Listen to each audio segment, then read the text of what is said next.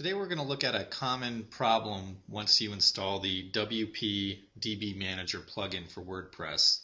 So we need to move the htaccess file from this location to this location here. So we're going to move it from WP DBmanager to the backup DB. So to do that, you need to open up your FTP program.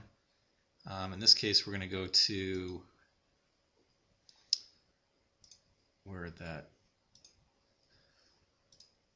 htaccess file is, which should be right here. So you just want to cut it, Control X, and then we're going to put it in the backup DB file, Control V, and we need to rename it to .htaccess,